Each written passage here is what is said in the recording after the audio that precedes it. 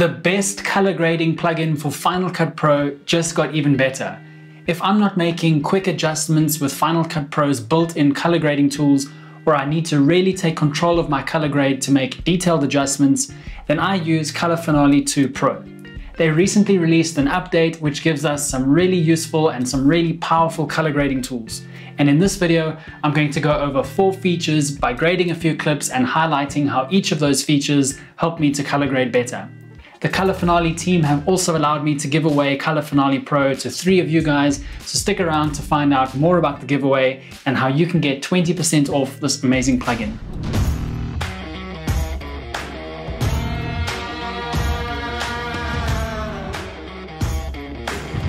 A while back, I did a video called Advanced Color Grading in Final Cut Pro, where I go over the Color Finale 2 Pro plugin in detail. I'm going to cover some of the same stuff in this video, but if you're not familiar with Color Finale Pro, you might want to check that video out as well to see some of the other features that I'm not going to be covering in this video. I'll leave a link to that down below, but let's get started with the first new feature, which is Selective Masking with HSL. The first shot we're going to grade today is this shot of this pug. What a magnificent specimen. Pugs are actually my favorite dogs, so hit that like button if you also like pugs. The first thing we're going to do is double click to add the Color Finale Pro plugin, and before we get to the HSL masking, I'd like to just make a few adjustments to this clip to make it look a little bit better. I'd like to fix the white balance because we have a little bit of a purple tint to this shot, so I'm going to use the color picker to do an auto white balance, and let's just select one of these pearly whites, somewhere over there. We've gotten rid of that purple tint, so that already looks a little bit better. And now we'll head over into the layers section to make a few further adjustments. I'm going to add a color wheels adjustment here. The first adjustment I'm going to make here is to add a little bit of green to my shadows, just to get rid of that purple tint in the darker areas. And then I want to warm the shot up just a little bit in the highlights. So I'm going to drag the highlights color wheel here, and I'm just going to push this a little bit more towards yellow and orange. This is what it looks like before, and this is what it looks like now that we've corrected the white balance. Next, I want to make sure that the pug pops a little bit more, and I'm going to do that by warming him up a little bit. In this sort of lighting situation, I feel like he would be a little bit more beige golden in color. So what I'm going to do is add another color wheels here, and on this one I'm going to add a mask. There are a couple of different masking options here which I talk about in that video that I mentioned before, but I'm going to use the HSL mask. And what this allows me to do is to select a range of hues, saturation and luma values to create my mask. So I'm going to select this eyedropper tool, and then I'm going to select the pug's fur. If I come over here to display and I change that to mask input and mask, I'll get these little purple areas over here that show me what's going to be affected by this color wheels adjustment. Then I'll come over here to the color dropper with the plus icon, and I'll add the different tones of this pug's fur to this selection. I think something like that should do the trick. Now, I'm not too worried about these areas in the background that are being selected. I don't mind too much if those get warmed up as well. I'm going to change the display here to composite mask so that you can see a black and white view of what's being selected. All the white areas will be affected by the color wheels adjustment, and all the black areas will be left alone. So I just want to refine this mask a little bit. I'll play with the input levels here to try and minimize how much is being adjusted in the background here. And I'll probably just adjust this a little bit as well, somewhere about there. To soften the selection a little bit, I'm going to use this blur feature over here. You just need a little bit. Something like that is enough to make the selection nice and soft, which essentially is like feathering. I'll go back and select result from my display here. And now any changes I make to this color wheel will happen on this selection that we've created. So as an example, I'm just going to boost the saturation so you can see what area is being affected, and you can see just the pug's fur really is what's being affected. So now I'd like to warm up this pug's fur. I'm going to come over to my mids, and I'm going to put a little bit of orange, yellow warmth in the midtones, and I'm going to do the same in the highlights. And I'll probably boost the saturation of those just a little bit, just a fraction. So let's look at what it looked like before. That's before and that's after. So now we have that nice warm beige color in the pug's fur. For the next feature, which is a new filter layer with blur and sharpness options, we're going to use the same shot that we just color graded because I just can't get enough of the space. To add the new filter, simply click on these two arrows and click filter. And we've got 3 different blur options here and sharpness. So looking at the blur options, with box blur, if I set that to about 50%, we've got this kind of blur. If I look very closely, I'm not sure you'll see it on the screen recording, you've got these weird little blocks. So I'm not a big fan of box blur personally, but disc blur is quite nice because that sort of mimics what it would look like if your camera was out of focus. So you can use that to create some depth in your shot. And then Gaussian blur is a nice smooth blur, which is really nice. You can get some really soft blurs using that. So let's switch this over to disc blur. We'll set this to around 30%, and then we're going to create a layer mask so we can keep the pug in focus and blur the left and right side of the frame to create a little bit more depth of field. For this, I'm going to select an edge mask, and I'm going to come over here and just blur out everything to the left-hand side of this pug. Let me just first jump to the end of this clip and position my mask so that this dot is sort of at the edge of his body. And then I'm going to track that backwards. This might take a little while, so I'll speed that up. And let's have a look at how well that tracked.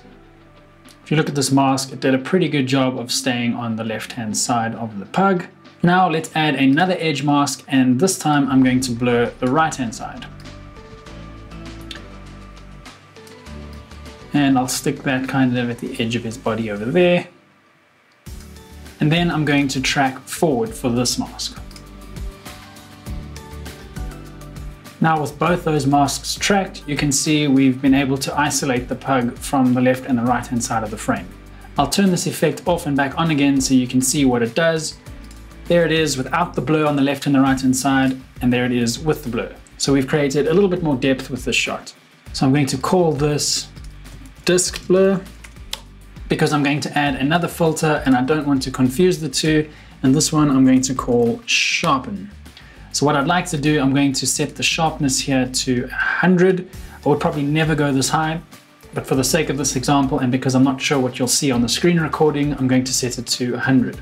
Now I want the exact same masks with the same tracking, so instead of having to do that again, I'll just select my masks, select both of these masks, right click, hit copy, and then on my sharpen filter, I'll add a new layer mask, and over there, I'm going to right click and hit paste. On each of these masks, I'm going to invert the mask so that I'm essentially affecting the middle and not what's on the left and the right hand side of the frame. And let's zoom in here so you can get a better idea of what is happening.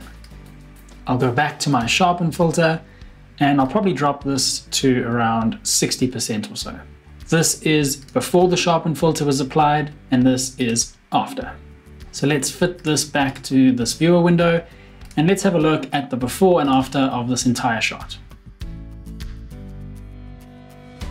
These two new features alone make Color Finale 2 Pro even better.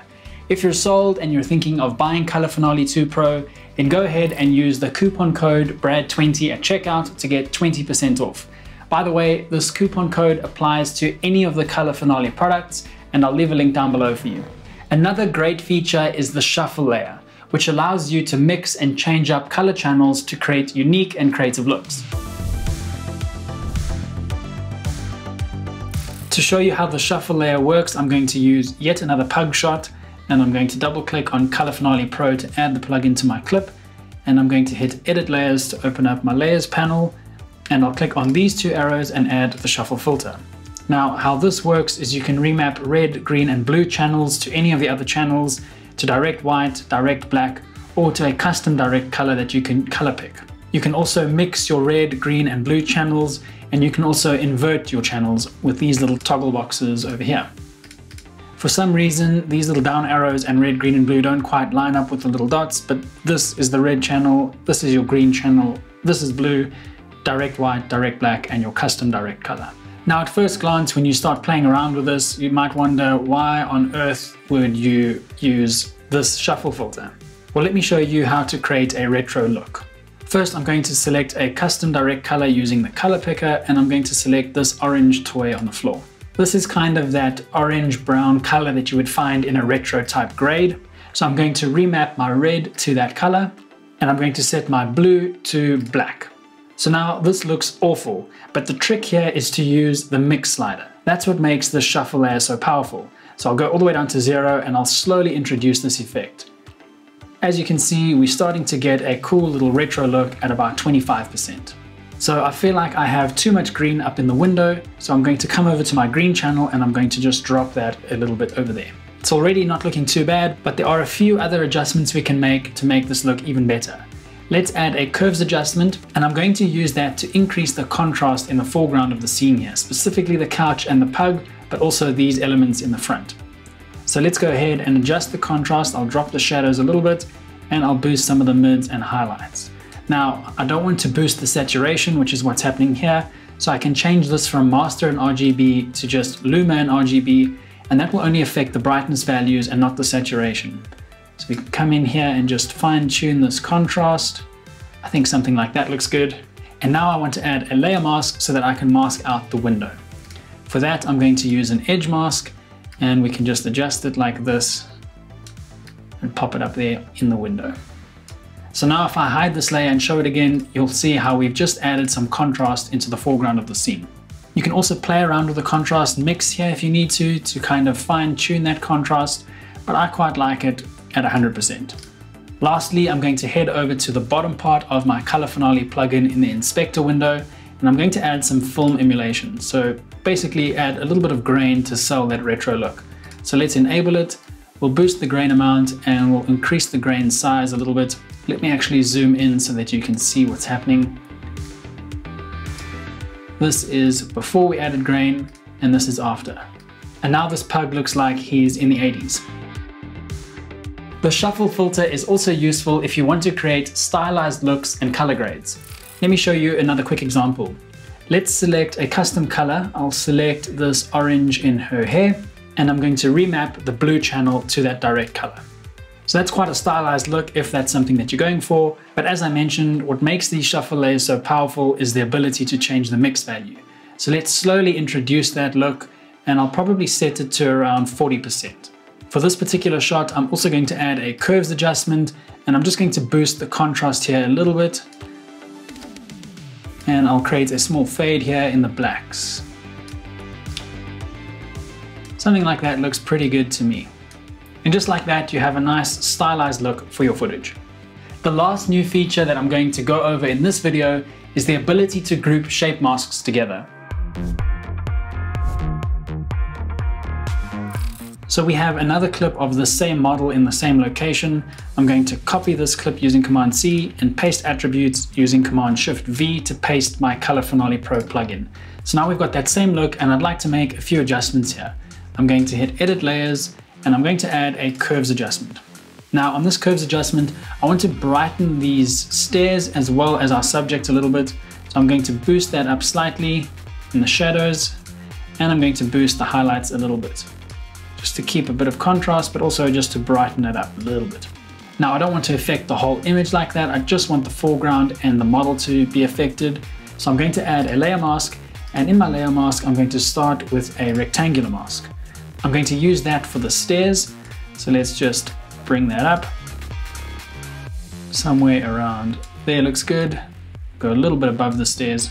And then I'm going to add a elliptical mask, which I'm going to use to mask the model. Now to create a shape mask group, I can either click on this folder, or I can select both masks, right click and say group. Now using this group, I can always track if I need to, or I can just adjust the feather. This is really handy if you have a ton of different masks that you've grouped together for a particular shot and you want to affect them all in the same way. I can select the feather here and hit 50%. Let's just change this display to mask input and mask so you can see what's being affected here. I'll set the feather back to 0. There was the hard mask, and at 50% we've got this nice soft mask. I might even go all the way to 100%, just make it really soft.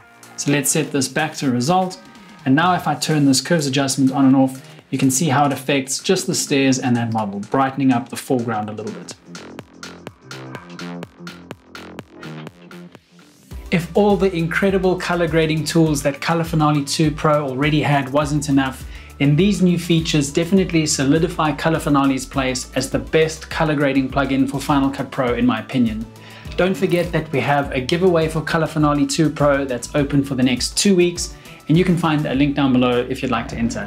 If you missed out on the giveaway and you feel that you'd like to just go ahead and buy the plugin, then don't forget to use the coupon code BRAD20 at checkout to get 20% off. That's it for this video. I hope you enjoyed it. Please subscribe to the channel if you haven't already and hit that notification bell so that you get notified when we post future videos. It's also the best way to make sure that you don't miss out on future giveaways. Just saying. Take care guys, and I'll catch you in the next one.